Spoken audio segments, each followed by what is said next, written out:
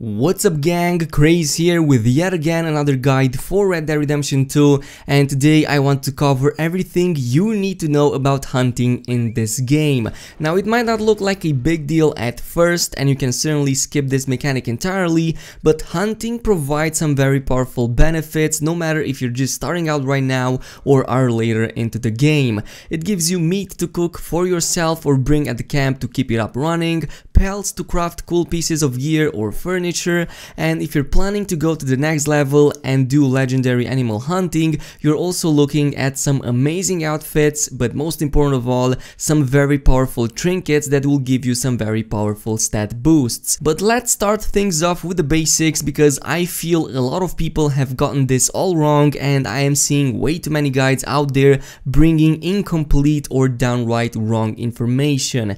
In terms of regular game hunt, you'll want to get the best possible pelts after killing and skinning an animal, and that's pretty much the gist of it. There are 3 levels of quality that pelts in Red Dead Redemption 2 can have, which is also indicated by the number of stars they have next to their names.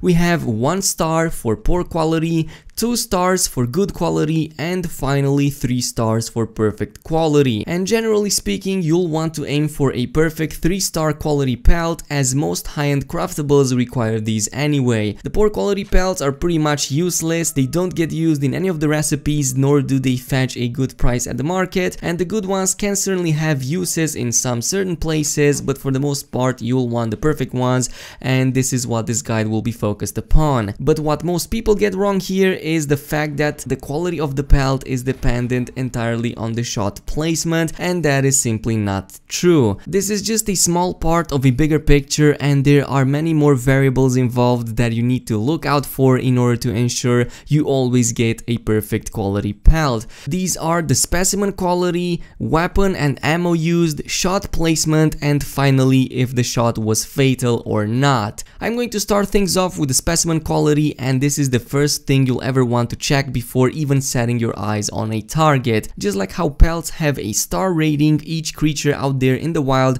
also has one, and you can see it next to their name, assuming of course you also inspected them in the process.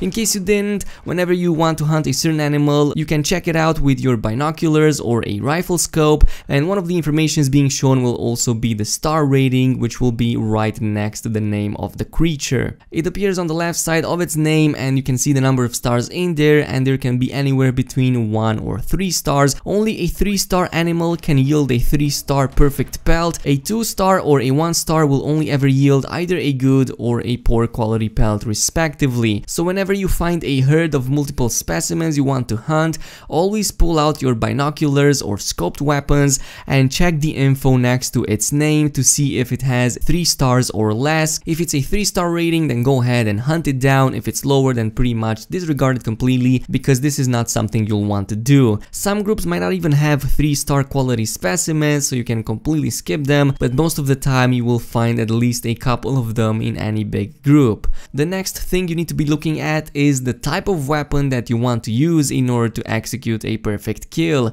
For this, make sure to open the show info window using the binoculars, scopes, or when being close enough to the animal itself, and the text that appears on the left corner of the screen will tell you exactly what weapon you need to use in order to get the best quality pelt.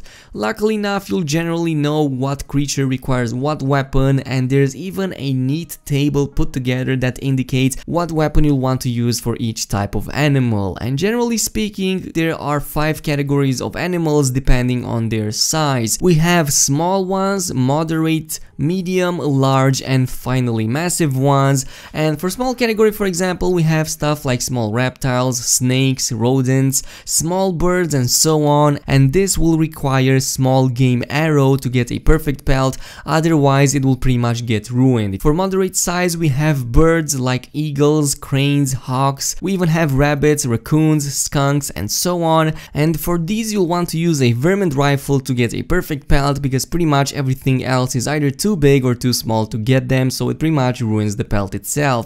For medium creatures such as a coyote, foxes, pigs, beavers and so on, you can either use a normal bow and arrow or a repeater. It doesn't really matter what type of ammo the repeater is using, they all work just fine as long as it's a critical and fatal hit, which I'll be going over in just a second. Large creatures are the bucks, deer, wolves, cougars and so on, and you'll generally see these more often all over the place. For these, a normal bow and arrow are simply not enough, and you'll want to use either a poison arrow to ensure the animal dies quickly or a rifle with any type of ammo. You still need to have good enough weapon to take it down in one shot and not ruin the pelt in the process. Finally, we have the massive animals such as bisons, bears, elks, moose, big alligators and so on, and these require either improved arrows or sniper rifles to ensure a 100% chance that you get a perfect skin out of them. You can think of it this way: if the animal is too big for the animal size, it will ruin the pelt completely and it's pretty much useless.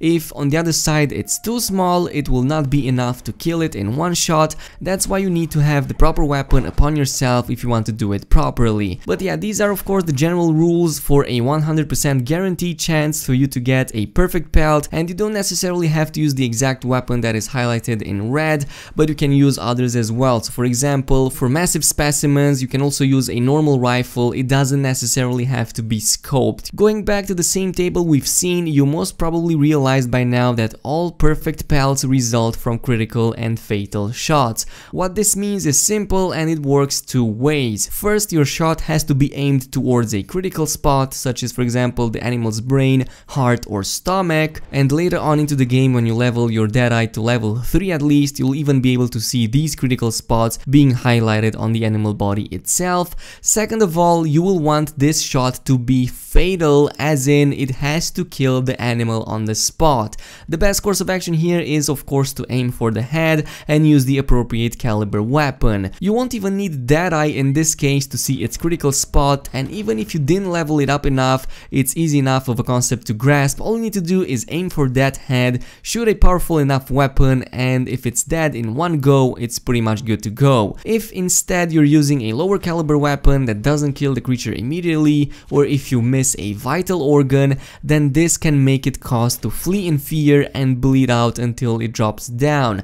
When this happens, you can see its trails turning red rather than blue, and after a short distance it will pretty much drop on the ground and still struggle for like a few more minutes until it completely bleeds out. And of course you can also perform a mercy killing on it, but yeah, the pelt is pretty much ruined in this condition and you can pretty much leave it there. And these are the things you need to keep in mind in order to ensure a 100% success rate in skinning a perfect pelt. But now that you kinda know the basics, let's move on to the process itself and how you should approach hunting to avoid frustration and to make it as easy and fun as possible.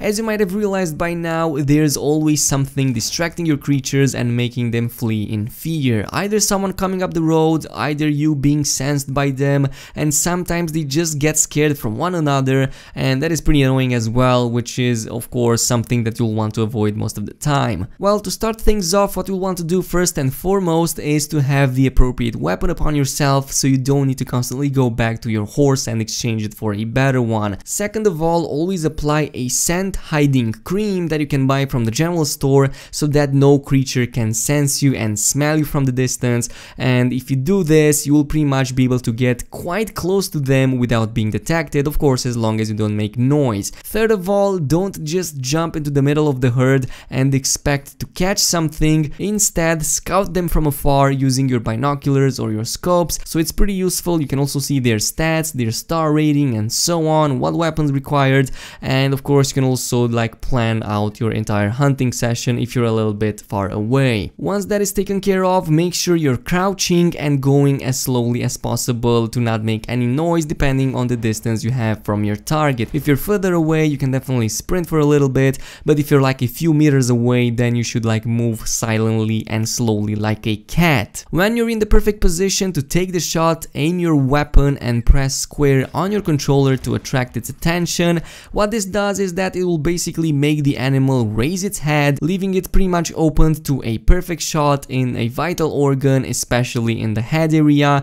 And you can also further combine this with a quick dead eye to slow down time in case you're in your beginning stages and you haven't yet adapted to the fast pace of this. You can also use the world map to your advantage to see exactly what animals spawn in what regions, and after you start discovering more of it, you'll definitely see certain areas that are rich in certain types of creatures. So for example, you will see the plains being more filled with bisons, or the forest areas being more filled with deer and elks. Now let's say you're in a more crowded area that tends to have creatures spooked more frequently, such as for example a small section near a road or a town. Normally you'd have a very hard time catching anything as there's always something scaring them. What you want to do instead is to set up lures to have the animals come to you instead of you going up to them. At every general store or trapper you'll be able to find lures for both predators and herbivores, and depending on what you want to hunt, you'll want to use either the one or the other. To pull this off, simply set down the bait, step back like 10 meters or so, crouch so you don't stick like a sore thumb, and wait for the creatures to make their way to the delicious treats you've just set up.